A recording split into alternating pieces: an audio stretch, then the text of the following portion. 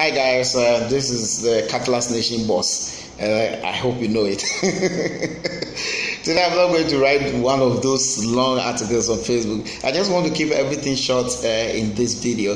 And today I'm just going to look into the issue of Shatta Wale and GHAMARO. Today Shatta Wale went live to address a royalties issue with GHAMARO. And according to him, he went to GHAMARO to claim his royalties, and to his surprise, he was told that the royalties were paid, his last royalties were paid to his former management. I'm talking about Boo House Entertainment, the record label owned by Bulldog himself. And when he investigated, he went to Boo House to claim the money. He was told that the money was paid to one guy called Rafik.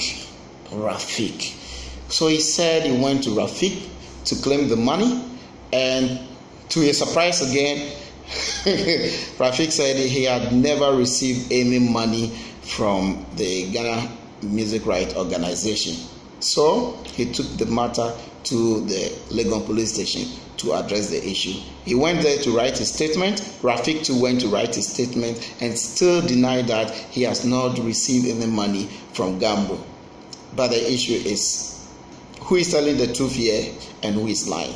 He claimed he went back to GHAMARO to ask them who they really paid the money to, but GHAMARO insisted that the money was paid to the guy called Rafik, because Rafik's contact was on Shatta Wale's record. So the money was directed to his mobile money account. Now, GHAMARO said they've paid the money to Rafik via mobile money. Shatta Wale went there, he asked, they are not giving him the money. So, who is telling the truth here and who is lying here? Now, let's just go to the point straight and just cut matter short. If you've really sent money, if GHAMARO believe they've really sent his royalties to that Rafik guy, what is the proof that the money was sent to Rafik? Don't they have any record? When you send mobile money to someone, don't they have any record? That will show. We all know that when you send mobile money to someone,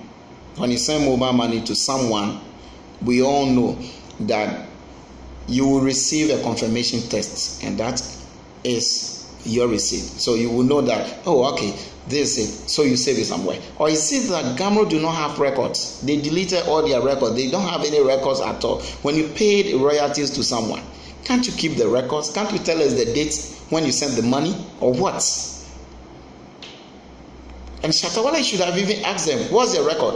If you really paid the money to Rafik, what shows that you've paid the money? It's not just by math. Show me a receipt, because I know that any payment they make, they have receipt. So where is the receipt? Who is lying to us here? Shatta Wale should have even gone straight. I will even blame Shatta Wale. You should ask them. Don't even come and sit on Facebook and do live video. Just ask them straight. My guy, if you send them the money, if you send the Rafik guy the money, where is the receipt? What shows that you truly paid the money to this guy? I think someone is lying somewhere. I don't know. I'm not going to say GHAMARO is lying, Shatta Wale is lying, or it is Rafik. But I think someone is lying. Someone is not telling us the truth. That's all I have to say. Thank you.